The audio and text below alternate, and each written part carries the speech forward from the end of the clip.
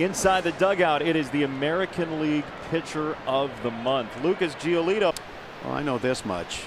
I've not seen anybody transition like you over such a short period of time to this immediate success. I mean, honestly, how do you gain that much confidence with a new delivery in such a short period of time? It kind of came naturally.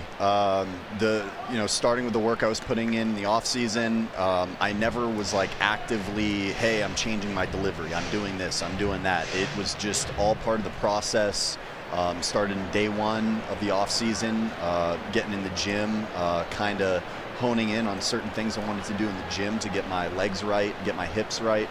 And went from there. Introduced a little bit of the plyo care ball stuff, the core velocity belt, which I love to use, and kind of just all happened naturally. Didn't have to think about anything, and yeah, the confidence just grew from there.